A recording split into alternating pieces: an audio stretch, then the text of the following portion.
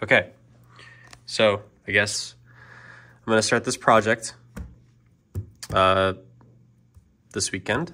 A lot faster than I thought I would, but here's the bat top from the IST Alpha N. And I took the liberty of making some measurements and getting kind of the general idea going. This, I didn't really measure the full length of it. I guess I'll do that a little bit later because I might want to make it a little bit longer, a little bit shorter. We'll see how that goes, depending on what kind of scrap I can find. So I'm going to do one of these out of 6061 aluminum, 304 stainless. If not 304, I'll use 303. Maybe I'll do both. We'll see how I get out on time because it's like 5:30 or something here, and I don't really want to be here too late on a Saturday. So I'm going to go identify the thread in a minute, and I'm going to try to replicate this. But one thing I do want to say beforehand is, since I'm making this on a lathe, how a lathe works, and I'll show you guys what it looks like, is it grabs material on one end, cylindrical material, and it spins it, and then the tooling comes in and cuts it as it spins. Now, for something like this that's angled, it has to basically be done in one shot because, and you can kind of tell that it's sloped. So there isn't really a way to grab it to have kind of like a second operation to do a finishing touch on the other side. So I'm gonna have to make the decision of, do I modify the shape, or do I use a cutoff tool to do the whole rounding in the back in basically one shot and then hand polish it at the end and see basically how that turns out. So there's gonna be a little bit of experimenting, and I'll try to show all of the failures and the successes, and maybe I'll modify the shape a little bit, make it a little bit more squared off, kind of like how the Nobi lever looked, where it was like a sharp angle, where the Nobi lever was like, is like kind of like that.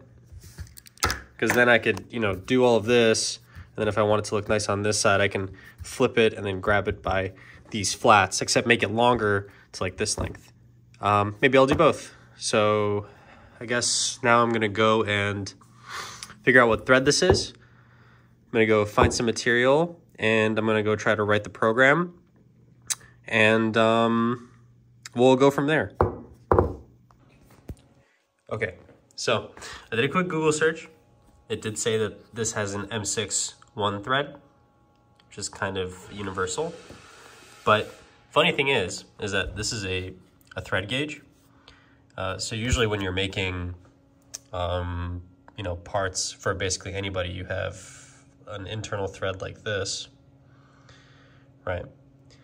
And the way to test that, to make sure that every like universal screw of that size goes in, or you make sure that it goes in, is you test it by using go and no-go gauges, right? And the funny thing is that on this, it kind of freaked me out for a second, was I tested it using this thread gauge, and go does not go in, which technically, if this was being like sent out, if this wasn't in-house made by IST, it would get rejected. But a regular screw does go in. So I guess technically this doesn't, like, quote unquote, this thing doesn't follow the rules, because this should go in very nicely, but it does not. But the normal screw does go in, so I can go ahead and start, or at least now I know what I'm gonna make the thread size. So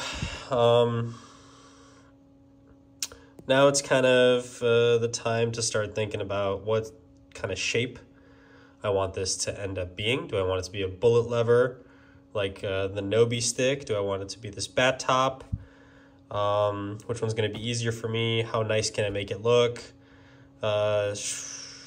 It's probably going to be a long process. So between this video now that I'll splice, to be seamless, into the next one, it's going to take a bit of time.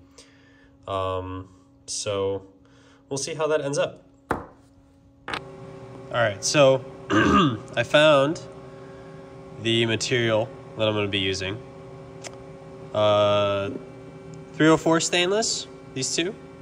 This is 6061 aluminum. I don't think I'm gonna make multiple counts of this. And then this is 303. So basically this, out of that, and out of that. And once I start, once I make and finish them, I'll go into the inspection room and I'll weigh them out for you guys so you can see the weight difference between, the plastic kind of resin they use to make these bat tops compared to my metal variants, I guess. All right. After about an hour and like 30 minutes, I guess, I have the first operation done. This is what it will look like after I finish the next. I'm gonna round this whole area out. But right now, this is very heavy. Very, very heavy. And I know that that's definitely gonna fuck with the lever. So I'm hoping that once I get the rounding out of the way and shed quite a bit of material off of here, it'll be quite a bit lighter. I did make the same kind of counter bore in there along with the thread. I guess you can kind of see how I tried to replicate it. But to get the second operation right where I can grab this, I did kind of take some creative liberty and gave it this flat area here. Now I do plan, this is about a 0.580 radius here. So 1.16 diameter top. So it will go 0.58 inches down and leave me with a little bit of a flat area here, which I think will look kind of cool. Won't look as maybe smooth and slick as the translucent plastic, but we'll have to wait and see how the final product looks. But I tested the thread and everything, and it looks good. Mine has the thread gauge going through, so I'm better, I guess. Now, as like a preliminary test to see the weights and the comparisons, I zeroed out the scale, and the translucent ball top made out of plastic is a whopping 32 grams. Basically, this weighs nothing. The majority of the weight is probably this insert to have the thread in the plastic. Now, mine, 223 grams. It's about 8 times as heavy as this. It's like a paperweight, So I'm gonna go ahead and set up the next operation, and I'm gonna get the top rounded out, and then I'll come back and see the weight comparison, and then I think I'll wash it up, maybe polish any imperfections that are on there, but right now I don't really see any. And then I'll go home, attach it, and see how it plays. All right, the results are in. It looks pretty good. It could look a whole lot better. I could also, we have a sand blasting machine, bead blasting machine, that could give it more of a textured finish, and I guess maybe I can, give that a shot sometime later, or maybe with this one, because it is really heavy still. I don't think it's going to be usable, but I will try. I'm going to go home and give it a shot, and then obviously I'm going to just go back to this one because there's no shot that poor lever is going to be able to handle this weight. I've been thinking of some ways to make it lighter, and I'll implement those in the future. And maybe I'll make a video of that, of how I'm gonna modify this to get the weight down to be at least kind of similar to the plastic, but a little bit heavier, but Still a lot closer than it is now. So I guess I'll do like a final weigh-in. We'll do the plastic once more. It's 32 grams. And now after the rounding, we have 194. So we shut off like what, 30 grams with that, which is decent. But again, I don't really think that it's going to be usable. So let's go find out. All right, finally home. Ate a little bit. Now I get to finally show you guys what I decided on. Right before I left work, I was like, fuck it, let's bead blast it. And look at this cool finish, huh? I think this looks a lot better than the post-manufactured look. This has like a, almost like a matted kind of look to it. And this is all natural, of course. There's no paint on this. This is just natural 304 stainless. No change in weight, but it looks really, really cool. And of course, the original.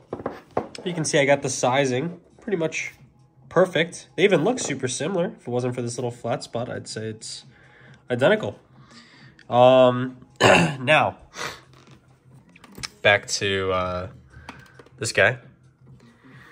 Of course, the only thing I'm worried about is the thing that's keeping this shaft basically from flying out. It's this little snap ring.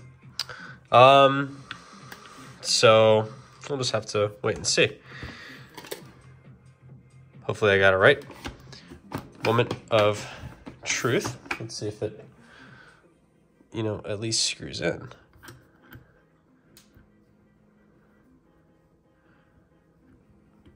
It's really hard to do with one hand.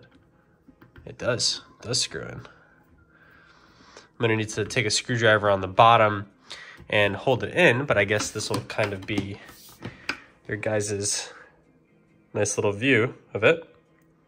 That looks pretty freaking cool, huh?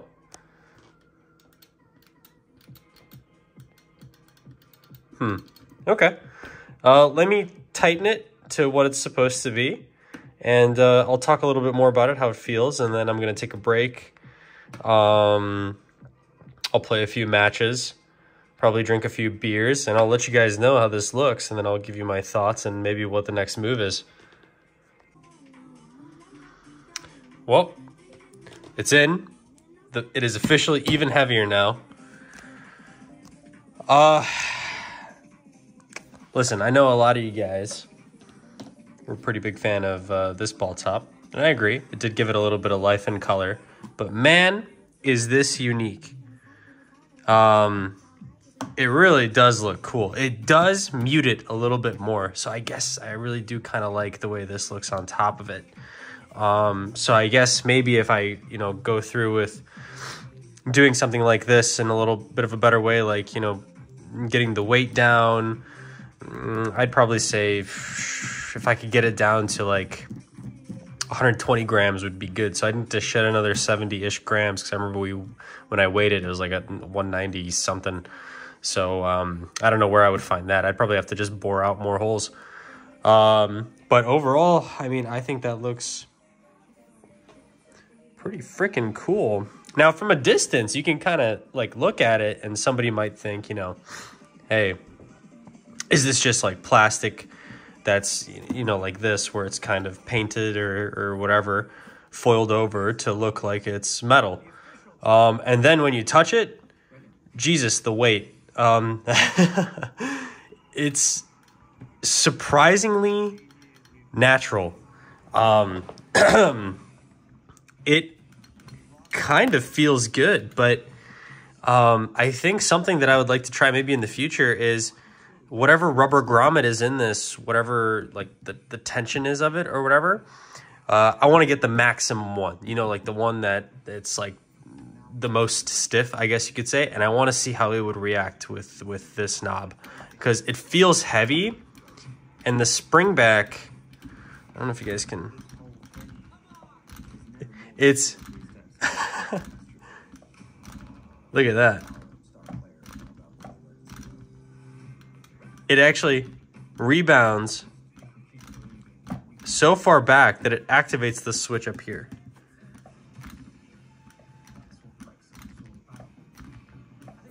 That is so funny. I cannot wait to play a game with this, because this is just going to be a shit show. I'm going to play a few games with this, and then I'll be back and let you guys know what it's like. But I think it looks really cool. If I can get this maybe powder coated a certain other color, maybe like a light blue or like a green, or you know what, fuck it, maybe I'll just get it coated in this kind of gold, and then I can have it a full gold setup with the white box. I think that would look pretty cool. But definitely, I can already tell, got to get the weight down. I think the shape of it is perfect. For my first try, I think I fucking killed it, if I'm being honest. It feels good. I like the coolness of the touch of it, and I like that premium feel. This would look pretty freaking killer on here. So, you know, hey, maybe I'll use this joystick as kind of like a showcase where I can show you guys all of the cool stuff that I do, and I could leave it on here as kind of like a, I don't know, fucking advertisement for my services, I guess. I don't know. We'll see. It'll look really cool on there. This, especially this like gunmetal gray on top of that, would look really cool. All right, well, I'm gonna go play a few games, and let's see how many I lose in a row. Okay, so I basically played 3 matches with this guy on, and then I switched it back to the OG. And man, the like high quality feel of this in your hand is really something else. There's just something about it being, you know, a solid piece of stainless steel that just feels so premium. But there are some issues with that. So this Alpha N lever, the rubber grommet, is, I want to say, the 35 blue, which is this. So it's around like that middle area. I guess you can kind of see where that range is. It's kind of on, excuse me, the lower spectrum here.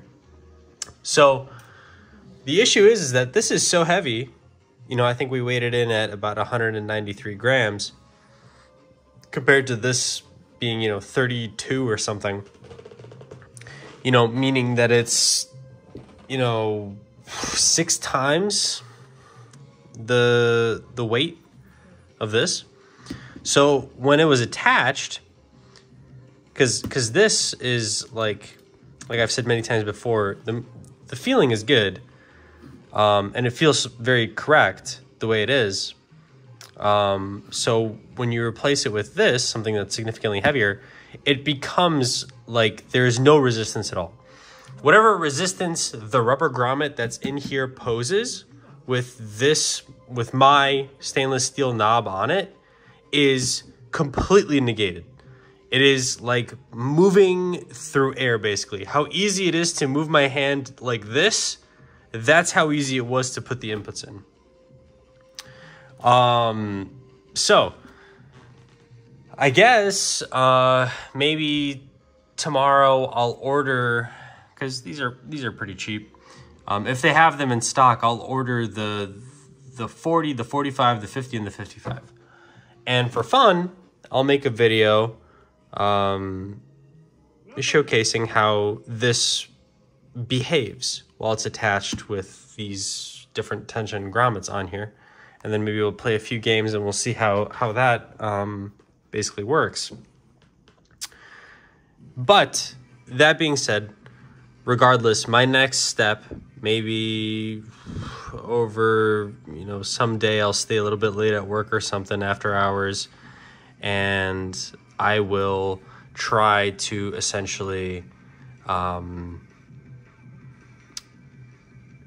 get the weight down on this. I don't know if I'm gonna have to add like grooves in here and then, you know, deburr them to just get out as much weight as possible. I could perhaps make the hole deeper to try to take out as much material from the inside as possible, because that's obviously where all the mass is. You know, there's just a bunch of stuff that I have to think of. I can make the counter bore a lot deeper so that this, when it's attached, it will sink deeper in, which could be interesting, because then it would kind of be like a short throw gear lever, because it's got quite a bit of height right now, and I'm wondering if I made the thread in this deeper and the hole larger and the counter bore larger, it could sit lower down, which would be another completely different method of playing. So we'll see what I decide to do. But I guess the easiest thing I could do is, which I probably will do, is instead of using 304 stainless, which has a pretty high density value, I'll make it out of 6061 aluminum. And I think, I mean, it'll probably work perfectly. I'm sad I didn't do that today, because I would have had all of it and I could have shown you guys a nice video comparison all in one today. But, you know, it was getting late. I started too late, and, you know, the dogs needed me at home, so I did what I could. Now, I will say, regardless, it looked awesome.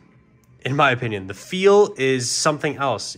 I'm sure everybody's experienced using something or buying something or having something they've had for a long time that was made out of plastic, and then eventually you got like a higher tier model of whatever it is that you're using, and it happened to be made out of metal, and the feeling is just otherworldly, basically. And the same can be represented by this. It's cool to the touch. It feels like very luxurious, and I just can't explain it. I wish anybody that watches this video was curious, could understand the feeling of it. That being said, ridiculously heavy for its purpose, and I will work on that come next time. Now, a lot of you guys maybe won't like the look of it, you know, it being this kind of, this is obviously bead blasted 304 stainless. And previously in the videos, it was just essentially like post-manufacture stainless, so cut stainless. I like this a lot. I think it looks a little bit better than the shiny, because it doesn't show like fingerprints or anything like that. So I think that's what I'm gonna be aiming for as well. I think when I make the aluminum part of this, or the counterpart of this, I'm gonna do the same bead blast method to try to get it to look kind of like this. Yeah,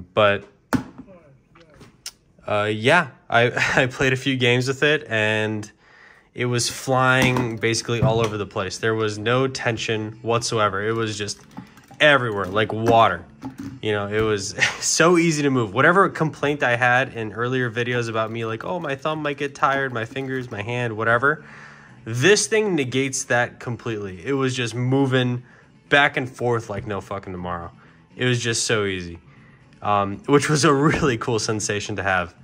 And, you know, we'll see how I move forward with this, because I think this is actually a really cool project. I think it looks incredible. It looks really cool, and I'm gonna try to make a few replicants of it. I'm gonna try to enhance it. I'm gonna try to make it better, and my goal is to eventually make something that I will use, that will be better, will feel better, and look better than this. At least quality-wise, you know. And also, it would be really cool that that's mine. You know, I guess this is technically my design. This is basically about 80% this design, with essentially, you know, this kind of straightforward gimmick, which kind of makes this a unique top to a lever. I guess you can kind of see this flattened area here that I specifically made just for my manufacturing process to make it easier for me.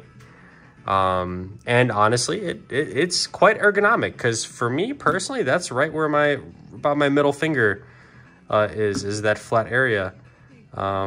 So kind of feels nice.